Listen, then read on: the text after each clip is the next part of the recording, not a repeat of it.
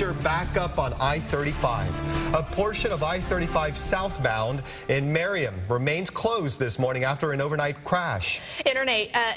Interstate 35 southbound closed between 67th Street and Shawnee Mission Parkway. Traffic in that area being diverted, and it is just backed up. It is a mess out there. Lindsay Shively is live near the accident scene. And Lindsay, taking a look at the scout cam there, you just see all of those headlights kind of clumped all together.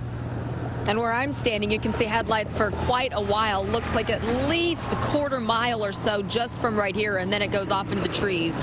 You can see they're being diverted up here onto Shawnee Mission Parkway, and this is why. Go across Shawnee Mission Parkway on the on-ramp right here for I-35 South. They have blocked that off. People still trying to continue to drive down there, not realizing that it is closed. This happened about 1 o'clock this morning, and really we think whatever incident happened started up here at least somewhat on this on-ramp, because our photographer saw a boot of what could belong to the motorcyclist on the on-ramp. Some significant skid marks there, and then where the truck and the motorcycle were sitting was way down I-35 South, probably the length of a couple of football fields. All we know that happened so far is that a UPS semi-truck and a red sport bike somehow collided, and a person is dead.